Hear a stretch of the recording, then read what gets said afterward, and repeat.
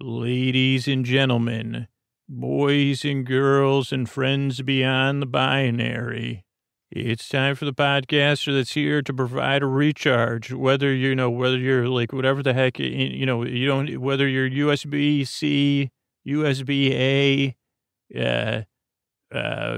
whatever your attachment, like lightning, whatever those other 1,000 other ones are. I take all plugs, all around the world to help you plug in and recharge. So you could say that later tonight or tomorrow, because it's time for Sleep With Me, the podcast that puts you to sleep. And oh boy, are you going to say, because if I could just have your attention for a few minutes to tell you about Brooklyn and Sheets. I have my new Brooklyn and Sheets, my new duvet. And this was a company and a sponsor I was so happy to discover, because you spend a third of your life in bed, and having good sheets that you can slide into, that you can snuggle up, to pull it up to your chin. Oh my goodness, it feels so good. So really, investing in the best sheets is going to help you get the best sleep. And that's where Brooklinen comes in. They're the best, most comfortable sheets. And I'll be snuggling up in them later. And the great thing is there's no big markup. And you can upgrade your nightly routine. And Brooklinen will help you feel more rested every day. They were founded in 2014 by husband and wife team Vicky and Rich Fulop. And they had a philosophy. The most beautiful, comfortable home essentials, but no crazy prices. So they got rid of the unnecessary markups and fees. I don't know if you knew this, but, the really, really nice bedding is marked up like 300%. And Brooklinen is the fastest growing bedding brand in the world. 15,000 five-star reviews. Brooklinen Sheets were named the winner of the best of the online bedding category by Good Housekeeping. They come in versatile colors and patterns, and you can mix and match to complement your decor, which is a huge, huge feature, instead of just getting what the store has. Brooklinen is luxury bedding, underpriced. You got to try these sheets. Get on there right now. You deserve it. You deserve some nice new sheets. My Brooklinen sheets are the best, most comfortable sheets I've ever slept on. Brooklinen.com has an exclusive offer just for my listeners. Get $20 off and free shipping when you use promo code SLEEPWITHME at Brooklinen.com. Brooklinen is so confident that they offer a risk-free 60-night satisfaction guarantee and a lifetime warranty on all of their sheets and comforters. The only way to get $20 off and free shipping is to use the promo code SLEEPWITHME. That's one word, at Brooklinen.com. That's BROOKLINEN.com. And use promo code SLEEP with me. Right, Mr. Bard? BROOKLINEN. Sleep with me. BROOKLINEN. Sleep with me. BROOKLINEN. Thanks, Brooklinen, because these are the best sheets ever. This episode was also made possible with the help of Chris Posterson from Sounds Like an Earful, who did our theme music and edited this episode. Carl W., who edited this episode. Jonathan Mann on our lullabies. Scotty and Jennifer and Kenny on our artwork. I'm at Dear Scooter on Twitter. Also want to thank the patrons that support the show. And the listeners have their own Facebook group, and I want to thank the moderators. Sarah, Stacy, Laura, Keith, Julie, and Jennifer. And that's it. What do you say we get on with the show? Hey, you up all night tossing, turning, mind racing, trouble getting to sleep, trouble staying asleep? Well, welcome. This is Sleep With Me, the podcast that puts you to sleep. We do it a bedtime story. All you need to do is get in bed, turn out the lights, and press play. I'm going to do the rest. What I'm going to attempt to do is create a safe place where you could set aside whatever's keeping you awake, whether it's thoughts, feelings, physical sensations, travel, changes in routine or weather, whatever's keeping you awake. I'd like to take your mind off that. I'd like to distract you.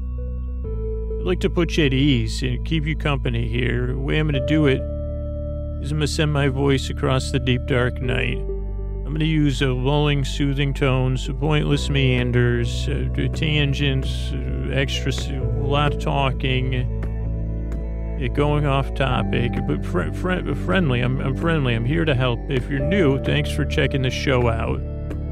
I'll just tell you right now, it doesn't work for everybody. It's a podcast to be here while you fall asleep. And the structure show, first 4 or so minutes are business.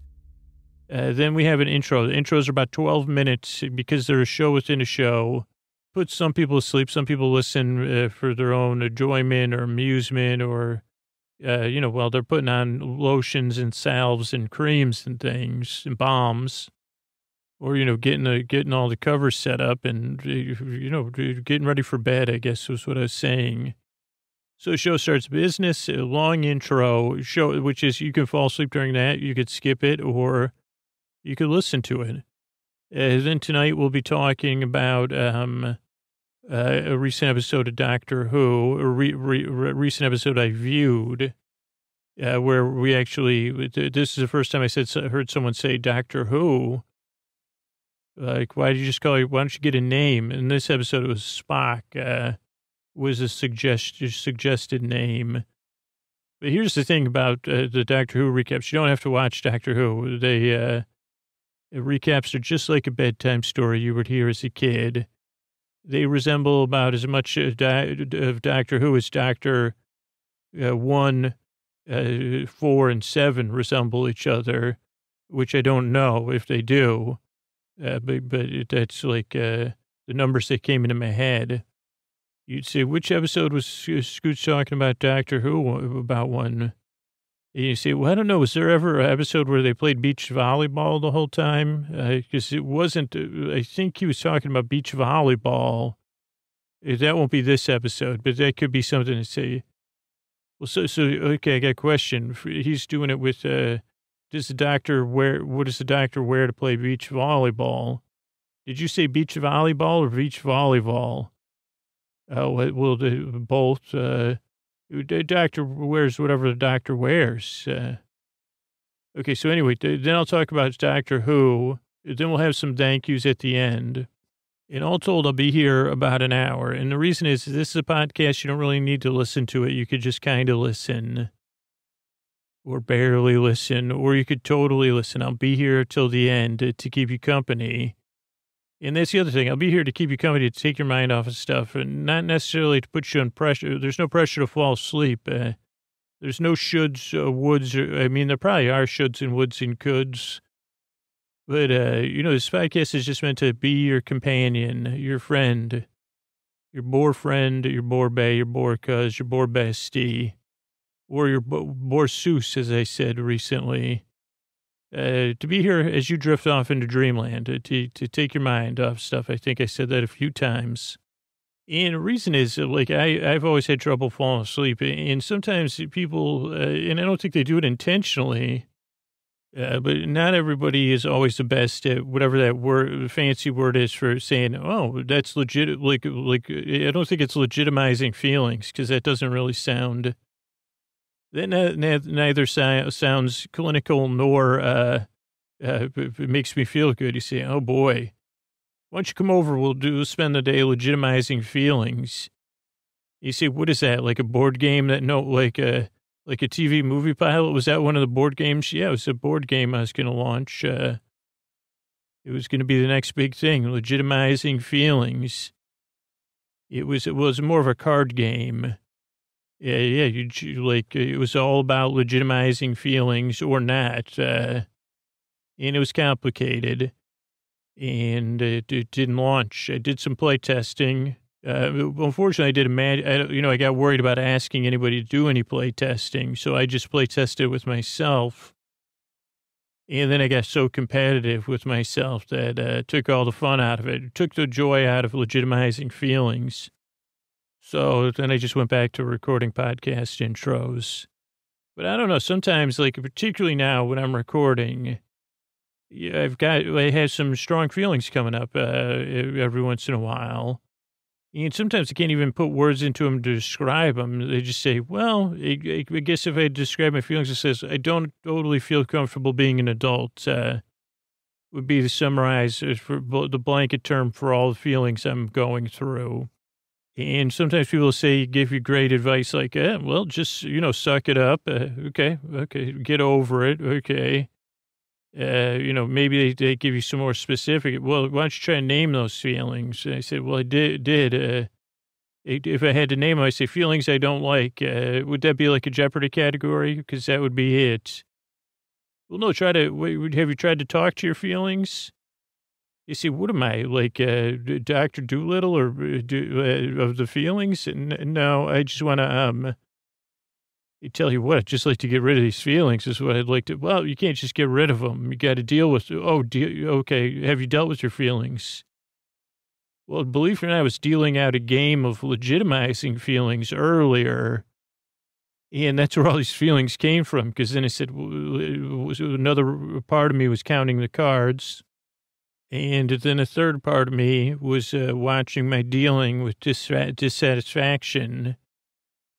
And then I realized that I was like supposed to be doing something else more productive than playtesting a game that could have legitimately changed legitimizing feelings and just board gaming. So yeah, now I have these feelings that are like, so have you haven't dealt with them? Are you avoiding your? I say, okay, enough with it. What if there was a world where we just said, "Woof, that sounds tough." Tell me, how does it feel? I don't know. It feels like being an adult, kind of. Oh yeah, I know that. I do. I could say, I guess I could say, maybe this is how this is why legitimizing feelings didn't launch. Say, wow, that's, sorry, that's, being an adult is tough. I can feel that way for sure. I can see it in your face. And, strangest thing that we're adults and somehow it kind of says, well, when the heck did, I see, yeah, I hear you. Well, how about why don't you deal out, what's that game there? What do you play testing a game? Tell me more. Well, yeah, I don't want to, no, not that game, the other one. Oh yeah, this game, it's called Napkin Crash. It's actually, this is a real good game I take a napkin, I used a napkin, so it's also a way to repurpose, not super used, moderately used napkins. And I crumble them up, and then I pretend they're planets or asteroids. I call them stroids. And then I kind of have them crash into each other, and then I pretend. Oh, so are there any rules to the game? Oh, there's a couple rules. Yeah, there are some rules that slightly use napkin. I guess napkin that wouldn't be termed gross. That's one rule. Don't use a new napkin because then we'd have feelings about that. No, there's no rules. Just have fun and pretend.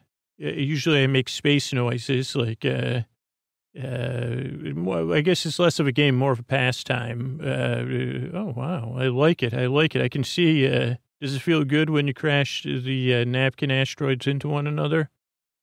It does feel pretty good. Why don't you go ahead and, why don't I take over? Even though you're you and I'm you, you crash those, now I'll take the rest of the intro from here. Okay. Yeah, because, I mean, you like, it's too much time, people telling you, go ahead and just enjoy playing with those napkins. Hey, Scoots here. Another version of Scoots, almost the same. But I'm not kidding. I've been legitimized, so I feel a little bit, or whatever the fancy word is, when you say, it's not vindicated either. I'm not sure what that feeling is where you say, wow, those are, I almost had it. It's like not vindicated, legitimized, or acknowledged, validated. That's the one. Thank you. Yeah, I feel a little validated. I validated my buddy over there. So I'm a little bit more chill, and I didn't even stop the recorder or nothing. And it's really the role the podcast may serve, is to take your mind off stuff, to offer you a distraction. You say, well, why don't you put the play testing aside and just crumble up some used napkins, and you could even do napkin racing or listen to a goofy bedtime story, because I know how it feels when you can't sleep, whatever the reason is. I don't know. I say, wow, let me see if I can help. And the way I help is to tell goofy, rambling bedtime stories, or in this case, barely resemblable version of, you want to talk about validating. I guess in some sense I'm invalidating the sensible plots of Doctor Who. But not really, because I do enjoy the show, and that's what the secret sauce is. I enjoy the episodes are so full that I can really, make them fuzzy and sleepable. So I'm glad you're here. I guess that's the main thing, and I hope I can help carry you off into dreamland. I appreciate you coming by. It takes a few tries of the podcast to put for people to say, "What is this thing?" And will it work for me? But I hope it works for you. And that's it. I really work hard. I strive and I yearn to help you fall asleep. So thanks again for coming by. Good night. And before we get to the story here, I want to thank tonight's sponsor, Brooklinen. Do yourself a favor. Like, I've gotten to this level where it's like I switch my sheets out every week. So having 2 or 3 sets of sheets makes a huge difference. So you can slide into that comfort. So support Sleep With Me and take Brooklinen up on this amazing offer. $20 off and free shipping if you use promo code Sleep With Me at brooklinen.com. It's $20 off and free shipping. And all you got to do is use Sleep With Me at checkout. It's brooklinen.com, brooklinen.com. And you Sleep With Me at checkout. You can also find the link at sleepwithmepodcast.com/sponsors or right in our show notes. And let's keep the show going. All right. So here we are. We're talking Series 1, Episode 9 of Doctor Who. Empty Child is it, but it opens with the TARDIS in space. And it seems to be chasing a tube. We have some funny dialogue that we'll get to. Doctor's really working hard. I said, does he have a stand? Is this a standing desk? Is this a standing cockpit? But I don't even have to ask because most of the time it is. And then there was some green light on their faces, Rose and the doctor, as they talked, and then a shot of Earth, and the episode opens. So, yeah, this is the first time I've seen the TARDIS in pursuit of something. And it moves through space better than you would think it would, but not so great. And Rose is like, Doctor, what's up? He goes, it's mauve. And I said, move? He said, no, mauve, the color. Universally recognized color for big, capital T rhymes with P and stands for tube. And Rose said, I thought that was red was that color. He goes, no, that's humans. He goes, everyone else uses mauve. You and your red alerts create so much misunderstanding. And he says, it's got some basic flight computer. I'm just like he's created a secondary drive and hooked himself into it. So she goes, how safe is this? He goes, totally, 100%, just like Scoots would say. And then he says, well, reasonably, because then the TARDIS starts to have some problems. And then it shoots into some sort of vortex. He goes, oh, no, it's changing time tracks, getting away. And Rose goes, what is it? The doctor goes, I don't know. She goes, well, why are we chasing? He goes, it's mauve and it's, trouble. And he goes, it's 30 seconds from London. And that's when we see Earth, and that's when it opens. Then we see, I also noticed on the Doctor Who logo at the beginning, there's glowing pips or rivets on there. So I wanted to mark that, just tell everybody. And we see the TARDIS in between some apartment buildings. There's laundry on the lines. They're big apartment buildings in an urban area, London, presumably.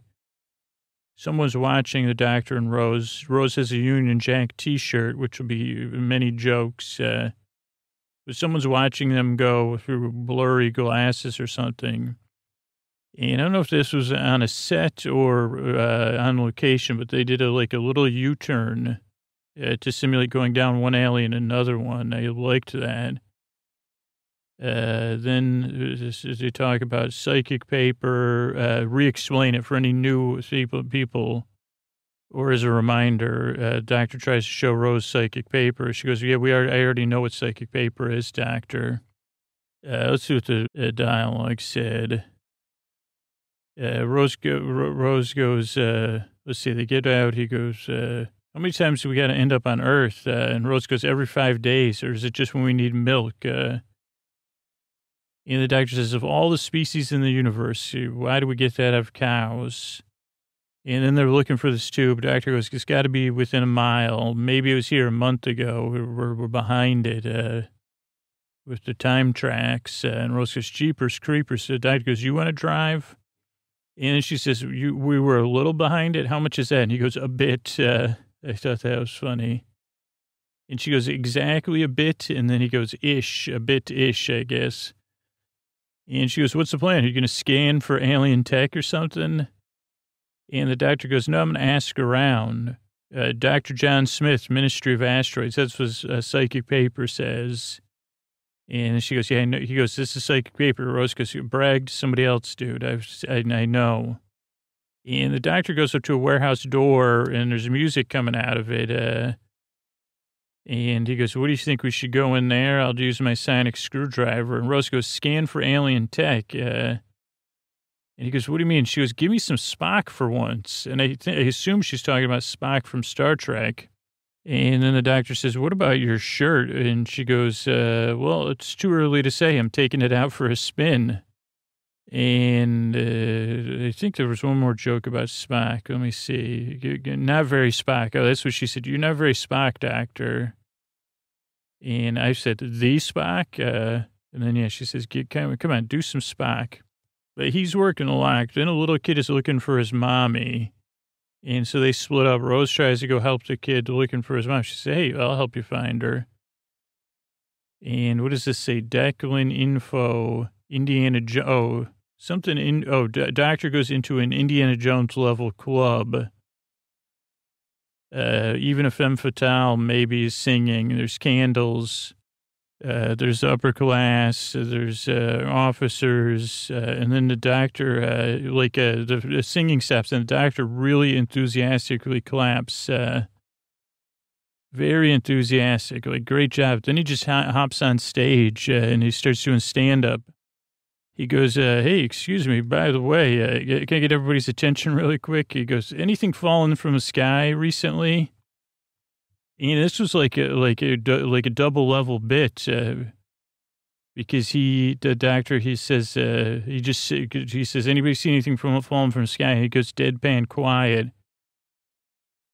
And then we go to Rose helping the kid. And then we go back, and the doctor goes, did I say something funny? And the audience just starts cracking up. He goes, you need to find something fell out of the sky. People are like, then, a wake-up alarm goes. Everybody's like, oh, we got to get back to work. Lunchtime's over.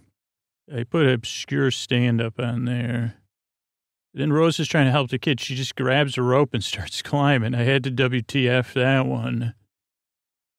Then we see more doctor, comfy air. Oh, he's more doctor comedy. So it's switching back and forth. Rose is on a rope.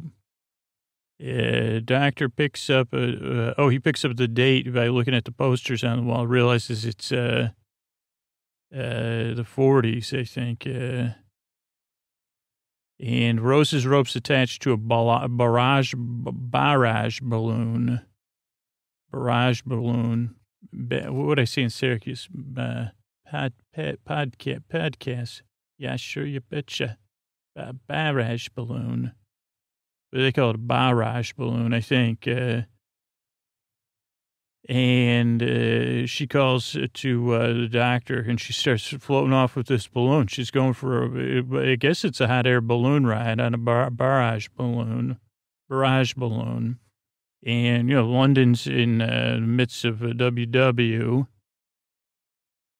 Doctor goes and looks for Rose. He picks up a cat and talks to it. He says, hey, cat, how you doing?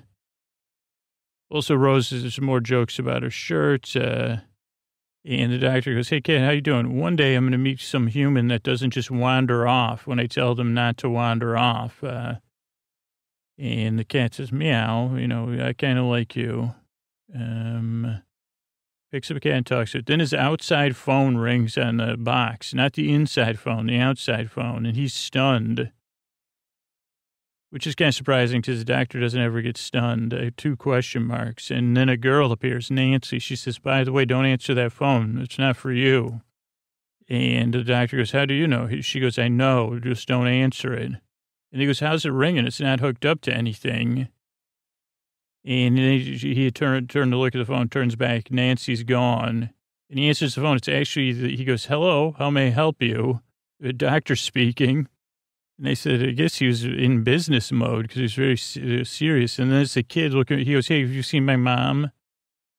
And the doctor goes, this number, are you calling collect, kid? Because this is, and the kid goes, are you my mom? And he goes, no. And then the kid goes, how'd you call this? It's not even a real phone. And the kid goes, by the way, I'm looking for my mom. Keep an eye out for her. The doctor goes, okay. He goes, Rose, are you in the police box or what? The kid hung up on the doctor. I get to look at my notes. See, he said, how'd you call? The kid just hangs up. You know, he didn't do the whole Prince Albert in a can thing. So he calls in, sees Rose is in the box, in the TARDIS, but she's not. So he runs off.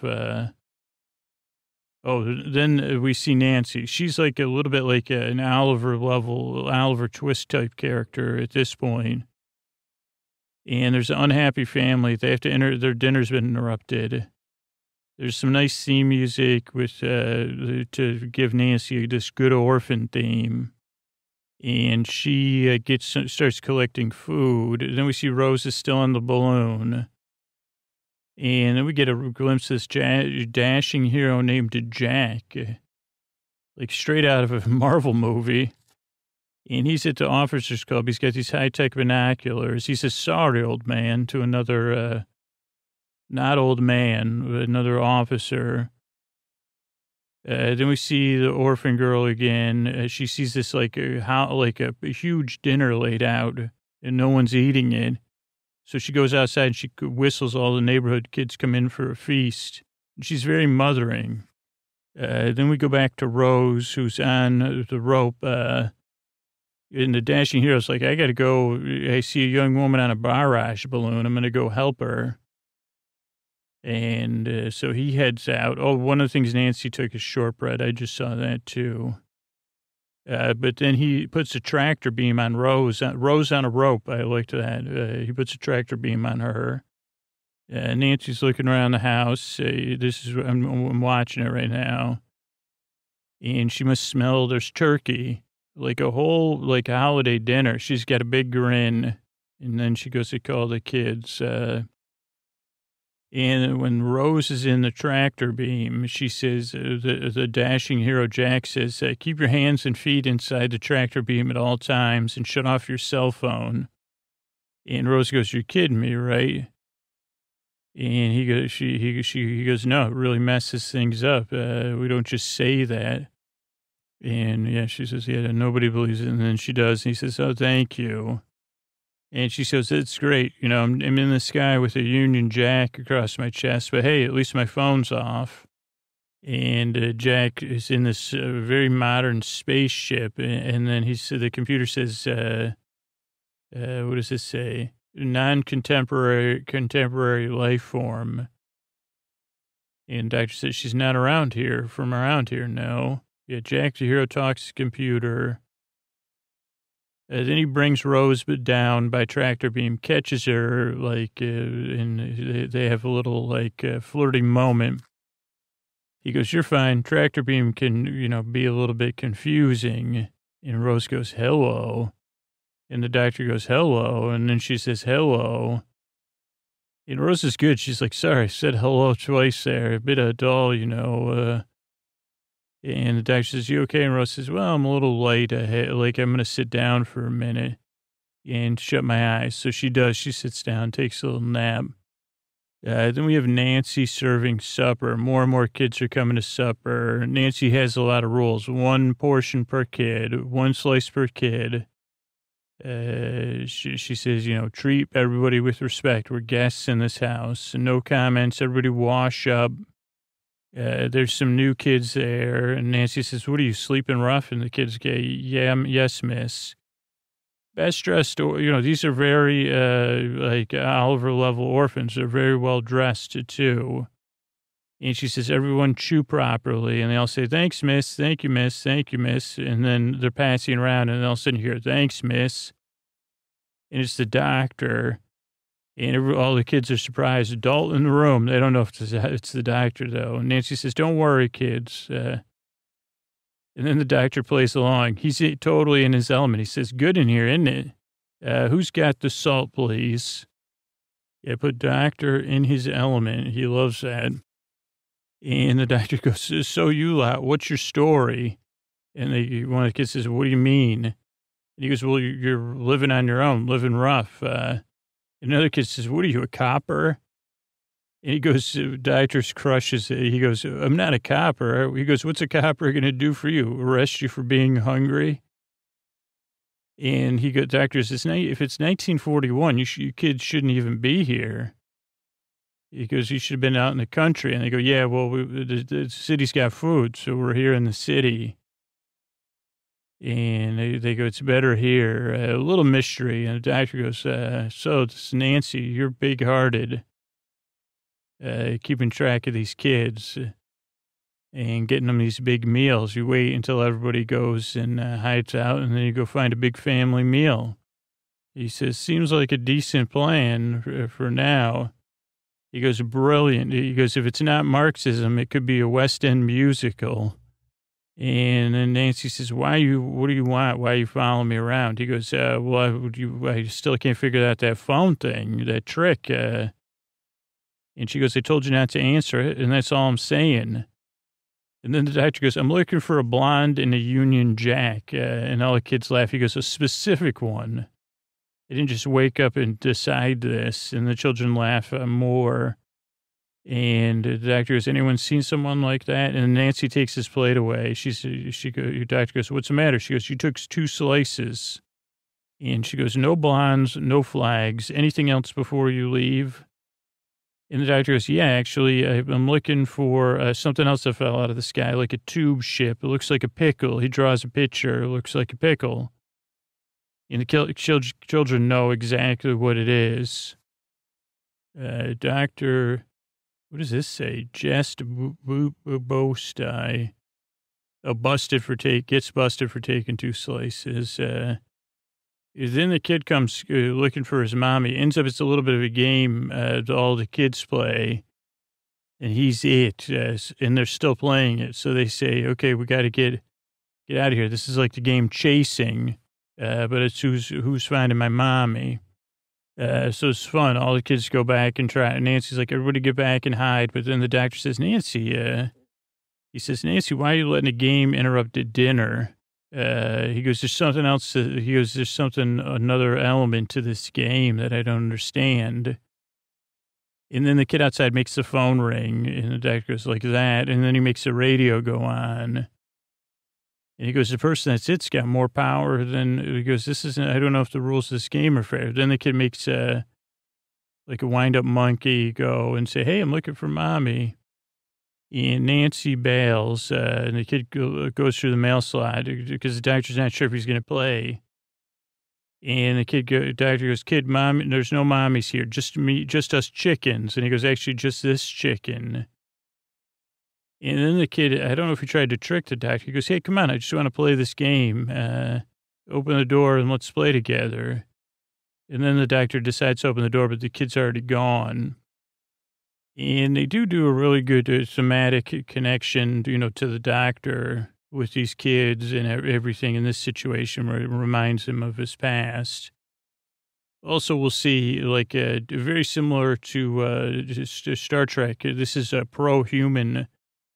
Again, I just said, can you be jingoistic about humans? This is more about Britain being great. But it's still, the doctor's a big fan of humans, humanity, and everybody in the UK. Then we're on a spaceship. Rose wakes up, and she's charmed and awkward, and charmingly awkward. And she wakes up with dashing Jack, and she sees his psychic paper right away. He goes, first they go, hello. She goes, hello. He goes, okay. She goes, let's not start that again. And she goes, who are you? And he shows his psychic paper. He goes, Jack Harkness, 133rd Royal Air Force, American. Rose goes, you're lying. That psychic paper tells you, but you can tell it what you wanted to, but you accidentally told it to put your dating profile on there. And Jack says, how did you know? She goes, I got a friend who has psychic paper. She goes, so you're single and you work out, eh? And Jack goes, oh boy. Yeah, she goes, yeah, you got to think about it. And she hands it back to him, and he goes, oh, so you just, you kind of have a boyfriend named Mickey, but you're also very available. And Rose goes, how about we talk without the psychic paper? And the doctor goes, yeah. And she goes, yeah, well, this is a nice spaceship. And Rose's acting is very high level. Yeah, she goes, this is like a Spock level spaceship. And Jack doesn't know who Spock is. And she goes, okay, I guess you're not local. And he goes, you got an LCD watch, a cell phone, and some fabrics that are like from 20 years from now. You're not local either. She goes, you got it. And he goes, did you did you get any rope scrapes? And she goes, yeah. And then she looks out the window. She goes, we're in the middle of the sky just hovering. And he goes, here, I got some nanobots to fix your hands, nanogenes. And Rose is pretty impressed with that one. And then Jack goes, by the way, you can cut it out. He goes, I know you're a time agent. And Rose goes, oh, time agent, huh? And he goes, I've never seen a time agent fly by barrage balloon. And she goes, sometimes I get swept off my feet by balloons, da-da-dum. And then, whatever, he says, my nanogenes rock. And she goes, well, tell them thanks. And then they're kind of smiling. And then Jack says, let's get down to business. Drink some champagne on ice up on the roof in front of Big Ben. And we see that he has, his ship is kind of cloaked. It's almost invisible, which Rose kind of finds obviously strange to stand on an invisible ship. And she says, don't worry, Rose, you're standing on something. And then the doctor makes the ship appear. And she goes, so you have an invisible spaceship tethered to Big Ben for some reason. And Jack goes, first rule of active camouflage, park where you remember. And then they start pouring the champagne. Then we see, then this is a good scene. Nancy's like trying to hide some food for somebody. And the doctor's there. She goes, would you follow me? He goes, yeah, I got a nose for it. And she goes, usually people can't follow me unless I want to let them. And the doctor goes, I have, my nose has special powers. And this one really hit home with me. She goes, is that why it's so, and he goes, what? And she goes, does your ears have special powers too? And I can remember the first time somebody made fun of the size of my nose. And I was like, really? I didn't didn't really realize they needed, and I don't think they were doing it. They were doing it in a more friendly banter way. So I can relate to that. And I don't know if my ears are big though. But the doctor goes, what are you trying to say? And Nancy goes, I got to go. And the doctor goes, look at Nancy, you can't play games forever with this other kid. You guys got to take turns being the one who's IT. And he goes, plus I have to find that pickle ship, the ship that looks like a pickle. And Nancy goes, it fell on the other house, a Limehouse Green Station. And good luck getting it to it because it's guarded by people. And the doctor goes, well, I got to get to it. And she goes, well, you could talk to somebody first, the doctor. And that's more of a trailer moment, I guess. But it was pretty cool to be able, like, at first be like, wait, the doctor has to talk to the doctor. Is it another doctor? Then we have Jack and Rose drinking champagne on an ice-like ship. And Rose goes, I got to hit the road. And he goes, no, we're doing business. She goes, this isn't business, it's champagne. He goes, I can't do business with a clear head. And he starts talking in riddles. He says, can you negotiate with me? And she goes, she tries to play along. I go, oh, yeah, what do you want to negotiate? He goes, something for you to buy. Can you make a payment? And Rose goes, well, I'll have to talk to my partner. And he goes, partner? And she goes, yeah, I got to get back to him. And he goes, him? And Rose goes, she says, she goes, by the way, do you have the time? And he like uses his kind of upgraded psychic screwdriver or whatever to turn Big Ben on, like some smooth move. And Rose even says, okay, that was Flash. That was on the Flash side. And the doctor, or this Jack kind of makes a move on Rose. And he goes, when you say companion partner, what do you mean? And Rose goes, okay, I'm just trying to think straight headed here. On a spaceship during, the WW, she goes, do you really think this is the best time to not discuss business? And then he walks away and he says, oh, perhaps not. And Rose goes, well, it was just a suggestion. And then he says, do you like Glenn Miller? And then he puts Moonlight Serenade on, and they start dancing. And he says, 1941, the height of the BLITZ. And he goes, but a pickle ship also fell, a Chula pickle ship, last one in existence. And he goes, everything's on it, and I know because I parked it. And he says, this is why they're dancing. He says, if the agency has the right price, I can get it. Otherwise, I'm going to make it go bye-bye.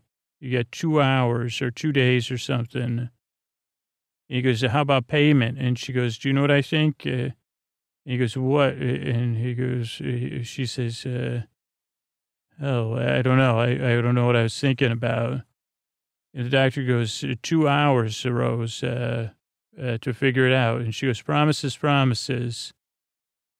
He goes, are you even listening? And then she goes, yeah. So what are you, you were a time agent and now you're a freelancer? And he goes, I'm a tough guy, Rose. I'm not a hero. I'm an anti-hero.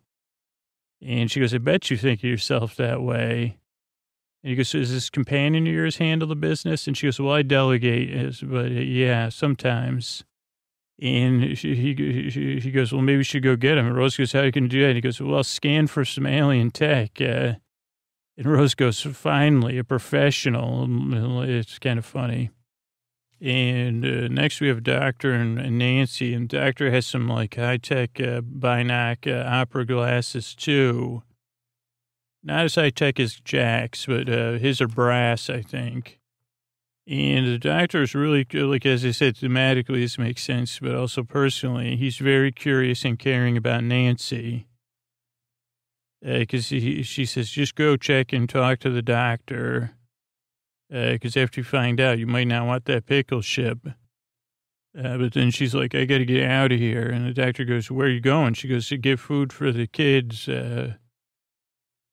And the doctor goes, can I ask you a question? Like, why do you do it? Why are you so caring and helpful? And she goes, what do you mean? He goes, well, you're looking after all those kids. Maybe it's to make up for something. And she goes, yeah, I miss my brother. He is living in the country on a farm, running around all the time. And the doctor goes, oh, and she goes, yeah, so I miss him. So, I like to be around other kids, so I see him again. And the doctor goes, amazing. And Nancy goes, how so? And the doctor says, well, 1941, and you're the underdog. Dominoes are falling. This is where you get to the pro message. He goes, one tiny, damp little island says, no, not here. A mouse in front of a lion. And he says, you're amazing, a lot of you. He goes, I don't know how other people feel about you, but whoa, boy, you're courageous. Now off you go. Save the world, Nancy. And so that was a sweet moment, I thought. Nancy and Brits, then the doctor meets the doctor. And it was like, I'll tell you now, it was like a little bit anticlimactic because it was just a doctor. And they're at like a sleep lab, believe it or not, and all of the unexpected things, and especially in the midst of the blitz, it's a sleep lab. And this doctor's studying snoring, but a very special kind of snoring, which ties into the plot. And the doctor can't believe all these people are snoring, and their snore is saying like this kind of Three Stooges-esque snore where everybody says, they don't want to do the snore, but it's like, mommy, like a snore like that, but a little bit more like Three Stooges level snore. But, I got to make a sleep podcast. But everybody's doing that same snore. And the doctor's like, everybody in a sleep test is snoring that way. And the doctor goes, why do you think they're snoring that way? But they're asleep. And the doctor goes, only kind of. And he goes, he goes, are you the doctor? He goes, yeah, Dr. Constantine. Who are you? He goes, friend of Nancy's. He goes, oh, Nancy, you must be looking for that pickle ship then. And the doctor goes, did you say pickle ship or pickle chip? And Constantine says, ship. What do you know about it? And the doctor goes, I was just asking around. And he goes, what do you know about it? And Constantine goes, I'm pretty sure it's causing the snoring situation. Because when it came, that's when everybody went to sleep and started snoring in unison. And the doctor goes, it seems like you're about to start snoring. And he goes, none of this is even possible. And he goes, yeah, I don't think it is. It's strange. And then Dr. Constantine says, are you a doctor? And the doctor says, I have my moments. And he goes, go ahead, really listen to their snores and even their breathing. And the doctor does. He says all of the breathing is in sync in the same snore. Snore, snore. Mommy, inhale, saying mommy too, but that's, too much for this show. He goes, I can't believe it. Every single one, not possible. And Dr. Constantine says, this is some sort of snortagion, a contagious snore, like a sympathetic vibration, but with snoring. Not, again, counterintuitive, not even possible. And he goes, identical snores. He goes, when did it start? And the doctor goes, again, when the pickle ship came. First it was this one kid. Then it was everybody. Everybody started snoring the same. Everybody started breathing inside and out. And the doctor goes, well, what wakes him up? He goes, I get a chance to play a game, like a hide-and-go-seek level game called Go Chasing Mommy. And then everybody says, are we playing? Everybody sits up. They say, what, we're going to play the game? You got to be kidding me. This is great. He goes, the doctor goes, what are you, the only person helping out with these snores? He goes, yeah. He goes, I'm a doctor. I got to help. And the doctor says, I know. And the doctor says, we can't keep, this snortagin's going to cause everybody to snore in London. He goes, so go up to the top floor and find Nancy. And he goes, Nancy, why? He goes, it's her brother. He's out there, but he goes, he's snoring. He goes, he's not just playing hide and seek, he's snoring, mommy. And then Dr. Constantine falls asleep, which is, the doctor says, holy cow, I thought we were going to figure something out and you just fell asleep on me. Doctor, top floor, falls asleep, snores. Mommy's a snorer. Nancy's brother, snore. Then Jack and Rose show up, but Rose is still playing with Jack. So they say hello. They meet in the hallway. And Jack goes, hey, good evening. I'm Jack Harkness. Heard all about you. And Rose goes, he knows we're time agents. And the doctor goes, huh? And Jack goes, pleasure to meet you, Mr. Spock. And he pats the doctor, and then the doctor goes, Mr. Spock. And the Rose goes, and this is important. I don't know if they did this in other ones, but she goes, well, what was I supposed to say? You don't have a name. Don't you ever get tired of doctor? Doctor who? So I thought that was cool. And then the doctor says, how am I doing? Well, 9 centuries later, I'm still doing my best. He goes, what are you doing? We're just going to stroll around here. And Rose goes, strolling. I flew by barrage balloon. And the doctor goes, what? And then Rose goes, what's a Chula pickle ship? And the doctor goes, a Chula pickle ship? Holy mackerel. Then we jump back to Nancy. She is playing hide and seek with her brother, who's, I guess, is sleepwalking and playing hide and seek, is snoring to mommy. And Nancy's really trying to hide, because I guess if you get tagged, you snore. And she's like, well, I can't be sleeping when I'm collecting food for all these other kids, so I have a duty to do. Then we hop back to the doctor. Let's see, Nancy's brother, Doctor Who, barrage balloon, a Chula ship. Okay, so then they go back into the sleep lab, and they see everybody.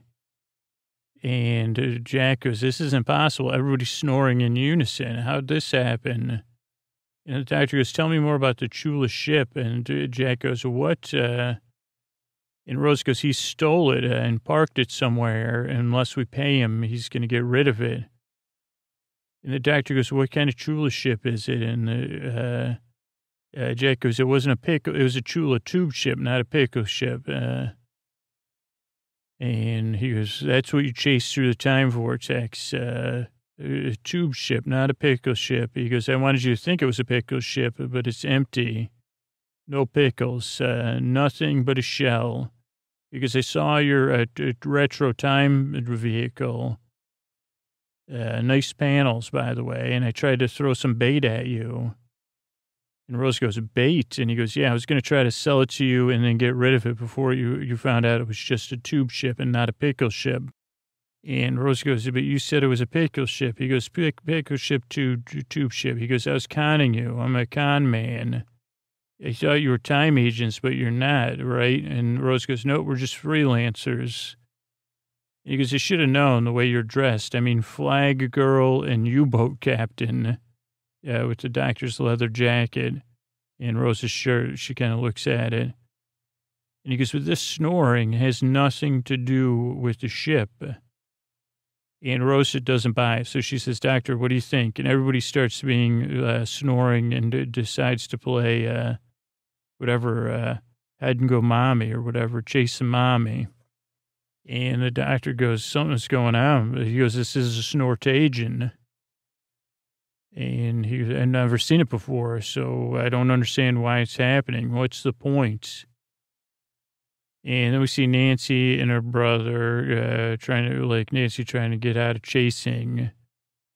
And Rose goes, I don't know. And so then they start playing chase with all the people that are asleep. And Rose is like, how do we play tag if the other team's asleep? And the doctor goes, I don't know.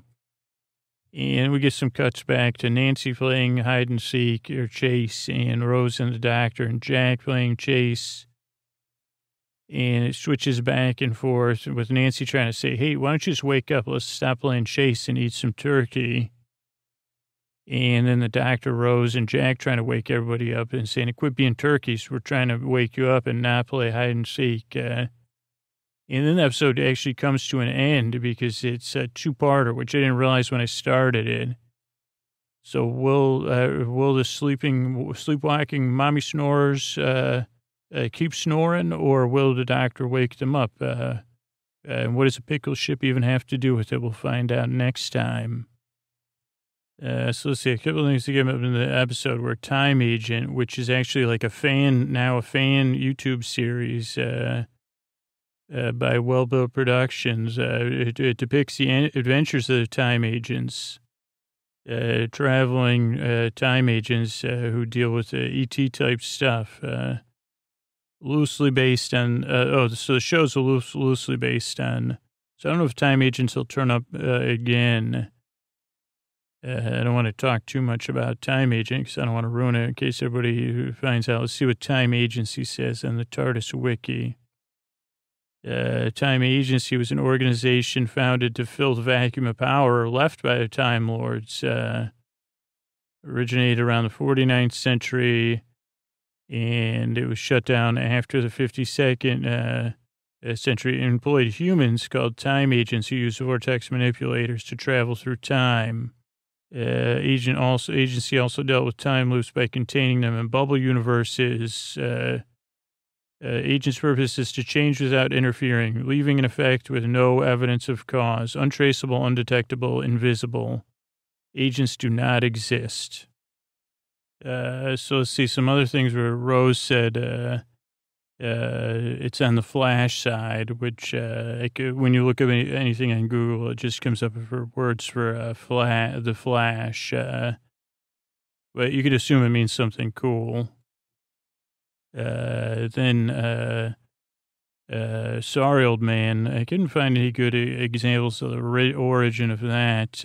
Mauve, M-A-U-V-E, is pale purple color. It was a pale purple aniline dye prepared by William H. Perkin in 1856. It was the first synthetic dye stuff. It's named after the mallow flower. And the first use of mauve as a color was in 1796 to 98, according to Oxford English Dictionary, but may have been rare before 1859. I liked that Doctor Who reference in there. So some good stuff about Spock and the TARDIS wiki here. Spock was a character, Rose Tyler, associated with a more professional use of technology while in London. She bemoaned the Doctor's reliance on the sonic screwdriver and conversation as his primary investigative tools. Donna Noble also seems familiar with the character of Spock. In a parallel universe, Spock was a crew member of the USS Enterprise in the 23rd century. On one occasion, the 11th Doctor recalled memories of his fourth incarnation meeting up with Spock and the crew of the USS Enterprise to deal with some cyber persons. A fictional character named Spock appeared in the science fiction television series Star Trek in the Doctor's universe. When the third Doctor told Sergeant John Benton he had visited a parallel universe, Benton asked, "You mean like a Star Trek episode where Spock had a beard?" This character was played by Leonard Nimoy and said at least once, the needs of the many outweigh the needs of the few.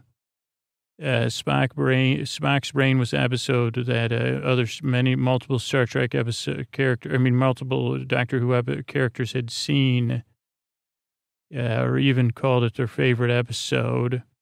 I think Spock's brain is also the name of a obscure fish song or something. It's something else, some other major reference I'm missing.